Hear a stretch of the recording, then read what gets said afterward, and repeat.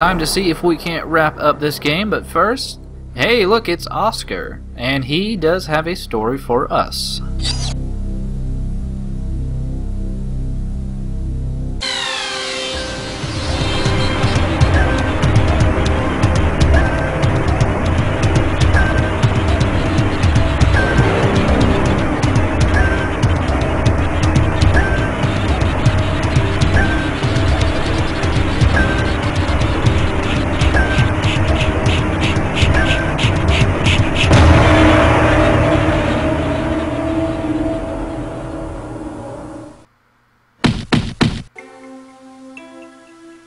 Yes. Can I help you, gentlemen? Are you Swan? Maybe. Dr. Carver from the research lab sent us. He said you had some, supplies for his experiments. Ah, yes, yes. Come in.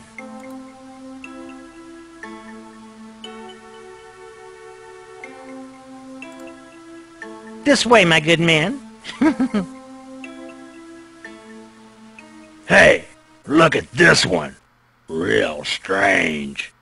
Let's have a look at him.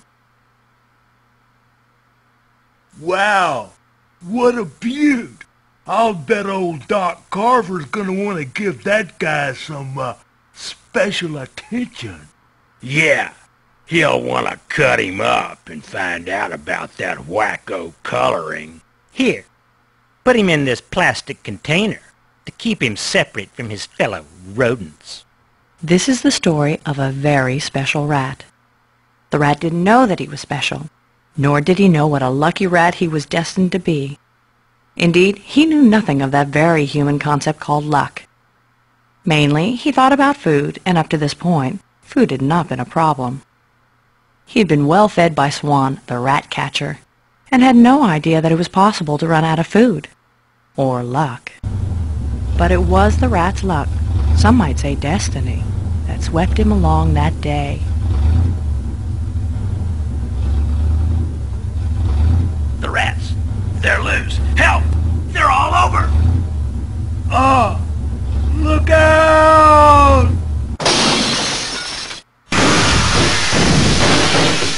Luck had reared its indifferent head, and instead of sinking to the bottom of the river with his rodent kin, the rat, floating in a lightweight plastic container, was carried by the current down the river. Now the rat discovered something new. Fear. As he tossed about in this closed container, this fear became an almost tangible presence. Alone and hungry, he was haunted by feverish visions of the humans responsible for his plight, accompanied by the hovering specter of death. But as the final reality of certain death closed in, Luck looked his way one more time. Oopsie daisy! Before the accident, Ike often asked Dixie to push him down by the river when he felt overly burdened by life. Attendance had been sagging at the Midway recently, and the owner felt that a new attraction was needed. As he watched the river, something caught his eye, and Ike asked Dixie to pick up a small container near the bank. Peering into the dark container, Ike first glimpsed what appeared to be an eerie red star, mysterious and alive. It only took a moment to realize what he had, and Ike's dark mood was immediately lifted. He knew an omen when he saw one. Unlike the rat, Ike knew all about luck. He understood it and worshipped it. Instantly, he had a vision. And soon the rat, whom Ike had named Oscar, was celebrated as the star of the Midway's new attraction. But the concept of fame meant no more to Oscar than the one called luck. Once again, he was being fed by a human, a dirty, smelly, noisy human, and that was all he knew. Night after night, the human placed him in a sunken circle, surrounded by bright lights and other howling humans. And Oscar didn't like that very much. Soon the rat grew troubled, and his head filled with dark emotions and disturbing memories. A lack of food, death, and the dirty human. There was less and less that Oscar liked about these creatures, especially the dirty, smelly one. And perhaps he didn't understand luck, fame, or fate. But the rat did understand power.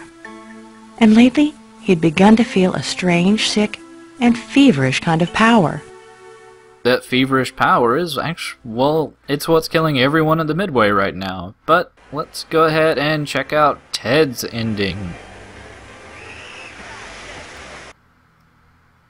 I'm sure you have no idea why I'm subjecting you to this seemingly cruel and heartless death.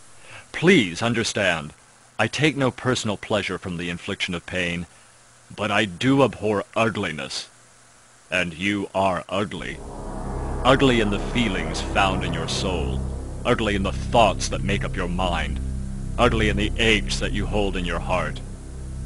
But I will liberate you from all this ugliness. I will deliver the peace and serenity unavailable in this cesspool of slime we call a world. It won't last long, and please, feel free to let your mind scream. Death is beautiful.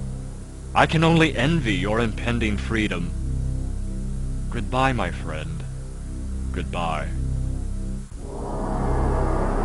So yeah, after pretty much everyone else is dead at the Midway, Ted looks into a mirror, figures out that he's a horrible monster, and, well, he decides to kill himself.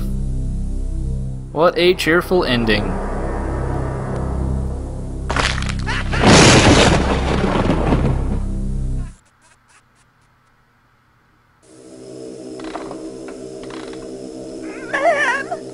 Cannot live by death alone. Dixie! Dixie! Where are you, Dixie? Wow, what a great place. I have to come back here tomorrow. And last but not least, we'll learn more about the IRS man and get what is probably my favorite ending. Betty meant an awful lot to me, but nothing has influenced my life more than the love of my country. I never had too much use for other people, even when I was young. All the other children seemed so frivolous, and I never really minded being alone. We barely lived above the level of poverty, but my parents still provided for me well enough. My father was a janitor, and my mother was a maid, each one helping to maintain the greatness of our country in their own small ways. And they certainly taught me to appreciate the greatness of a country where the accidents of birth can be overcome by diligence and hard work. One day, as my father was leaving work, he heard a pathetic whimpering sound. He looked and saw a scared little puppy cowering under the car. It was Betty. He had planned to take her to the animal shelter, but was overcome by the instant bond between the dog and his son. I've never cared about any living thing as much as I did about Betty. One day, we were playing, and Betty ran out into the street ahead of me. I don't think she ever saw the car. Not that it mattered. Betty was killed instantly. The driver, who was speeding to file a last-minute tax return, stopped and said, "Sorry, kid, but I can't be late to cheat Uncle Sam."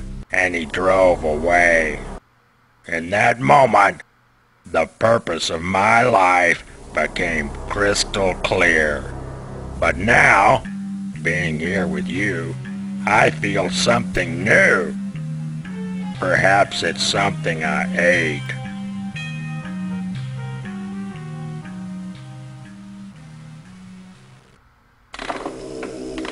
One man's a monster is another man's thing.